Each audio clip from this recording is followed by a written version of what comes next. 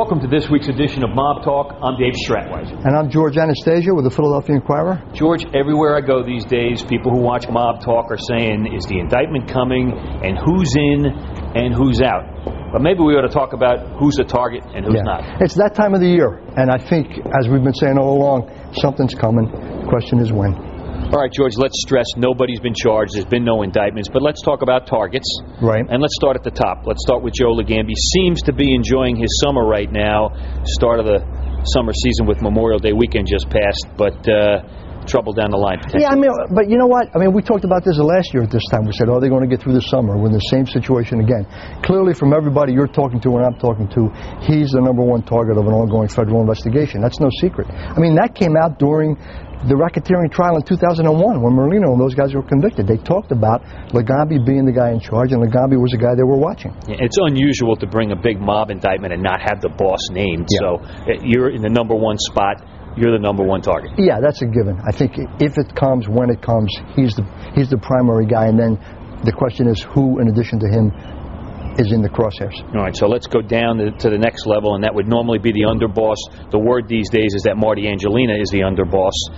We know he's on the list. Yeah, he's the underboss, at least in name. I don't know if he functions so much as the underboss, but I think that's his rank from everybody we're talking to. And yeah, he's another guy who almost can't stay out of trouble. So yeah, if you're putting together a list of targets, Legambi, Angelina are 1, 2. All right, now we get to number 3 man. That's generally believed to be Anthony Staino from South Jersey, consigliere, whatever position he holds at this point. He was allegedly the underboss at one point, and now he's probably in the number 3 spot because he's Joe Legambi's right-hand man, his most trusted guy. Yeah, he's Legambi's go-to guy, whatever his designation, consigliere or capo or underboss. He's the guy I think Legambi's most comfortable with, and he probably knows more about what's going on, the inner workings of the organization, than anybody other than Legambi. Okay, a few months ago we had a big video poker bust by the state. Right. Some of that's going to be federal because we saw the FBI there that day, and one of the guys' names who came up in that investigation was Gaten Lucibello, who used to be a captain,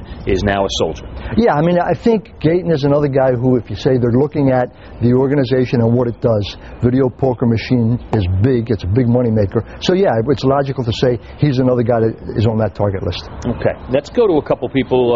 One who's still in jail, George Borghese. Yeah. He is the nephew of Joe Legambi. Yeah. Believed to be involved in other gambling operations in Delaware County with some other folks, things like that.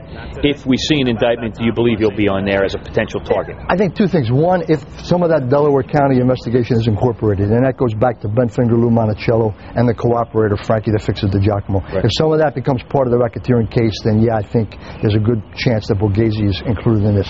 The other thing is, do they make any of the murder cases? Do they have enough to bring that Ralphie Mazzucca murder? Mm-hmm. If that becomes part of the case, then certainly Borghese will be a part of that because his name has always figured prominently in that investigation. Mm-hmm. Third thing is he's the nephew of Legambi. And I guess the fourth thing, which has nothing at all to do with the facts, but he is not very well liked. You got where I was going. He's not the most well-liked guy among federal investigators. How about that? Yeah, exactly. And if there's any way they could tweak him, shake the tree, make him a little nervous, they'd be happy to do that, even by simply putting him in the indictment, even if the case is not as strong as they would like it to be. They just don't like Borghese. All right, now if they go down that trail, they got to go near bent finger Lou Monticello. Right. He was Borghese's point man in Delaware County. He's been convicted in Delaware County for that bookmaking extortion operation and some other things. And if, in fact, that gets tied into the federal investigation, certainly Ben Finger Lou is a part of it.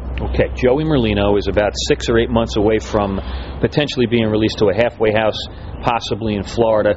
Have you heard his name, and do you think he's a target here? I think if he's a target, it's a long shot kind of thing, and I think it really depends on whether they include any of the other murders in this case, and we're not really sure if they're going to have enough to put that kind of stuff in. Absent that, I don't think he makes the cut this time, which he'll probably be happy to hear. Well, and they were 0 for 3 the last time when it came to murders with him in the last racketeering trial in 2001. Do they want to take that shot unless they have a sure bet? I don't think they want to be embarrassed again. Yeah. And I think they won't bring a murder charge unless they think they can make the case and get the conviction, which they didn't do last time out. All right, let's talk about a real stand-up guy here, Steve Mazzone, who did his time, kept his mouth shut, didn't complain, has come out, went to work like he's supposed to, has stayed below the radar screen, has not been seen in too many places. He had a little bit of a problem with showing up a couple of places that he shouldn't have been at, right. Christmas parties and stuff like that.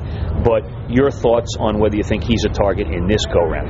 You know, his name doesn't come up in terms of any of the things we're talking about, the video poker machines and the other operations of the organization. So the question is he really separated from and put that life behind him, or is he simply taking a real low profile, figuring to fill the vacuum when and if it's created? Don't know the answer to that, but that's the two scenarios that you think about when you're looking at Steve Mazzone. And if something does happen to the rest of the guys, he's sitting right there at the top, is he Exactly. not? I mean, if you want to be a cynic, and some people in law enforcement are, they'll tell you that's what he's doing. He's just sitting back, waiting, letting things play out, and then he'll move in. I don't know if that's true or not, but that's at least the take of some investigators. All right, George, we all know the feds. They're not coming with something that's half-baked, half a load, so to speak here.